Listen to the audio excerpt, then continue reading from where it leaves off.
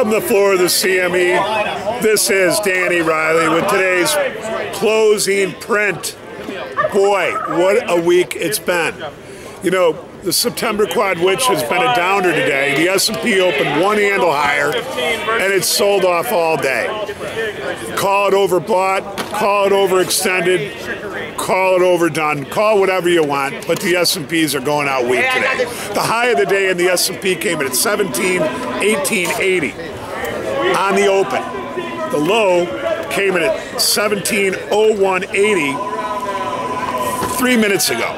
And last was 1702.80. We're down 14.6 handles, 14.6. Total volume, we've got 1.6 million minis traded, and we've got 2,500 big S&Ps traded in the pit. MOC, we had 280 million to sell. Monday, we've got the Chicago Fed National Activity Index. We've got the PMI Manufacturing number. We've got Dennis Lockheart speaking. And then last but not least, look, we've got this webinar tomorrow. Go on the website. There's an ad for it.